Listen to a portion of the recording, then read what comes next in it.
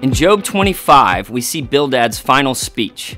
He is restating and pointing out the already agreed upon notion that God is righteous and sovereign. Bildad points out that man cannot be pure. Not even newborn babies are innocent. He seems to imply that Job is suffering because he is not righteous. In fact, no man is. And he may sort of even be explaining Job's suffering to him philosophically.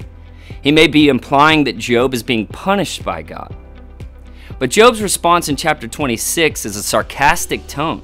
He mocks Bildad for his unoriginal wisdom and seemingly for not adding any new insight to the discussion.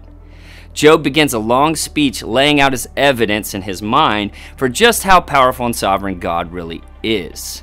In his speech, beginning in chapter 26, Job is making a case to defend God's sovereignty and his righteousness even after all of his suffering. And we cannot miss the overarching theme and central message laid out in the whole book of Job.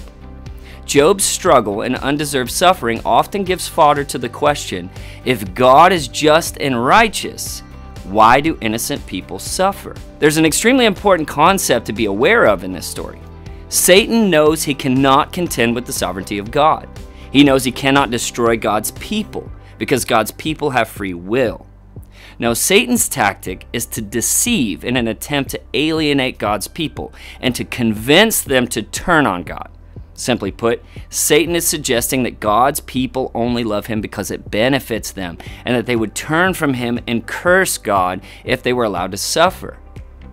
So why does God entertain Satan's notion? Why does God allow Satan to harm and manipulate Job? God allows Satan to tempt Job because he knows Job's heart. God is not accepting Satan's challenge here. He's proving him wrong.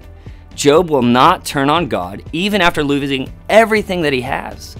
Job's speeches render his friends silent. They have nothing more to add at this point.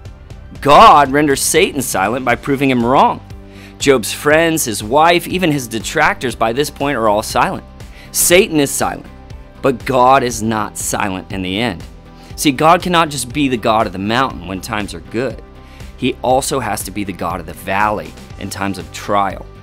And I know there's some listening to this and reading Job's story who are going through a season of undeserved suffering or pain or loss.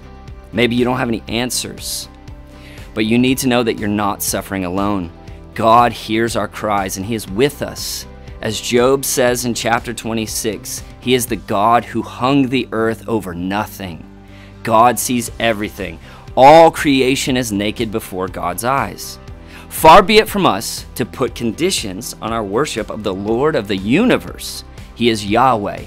He is the Ruach, the breath of life. He is the Alpha and the Omega, the beginning and the end. God is our provider, our Savior from death. God deserves our devotion and ultimate worship even when we suffer undeservedly.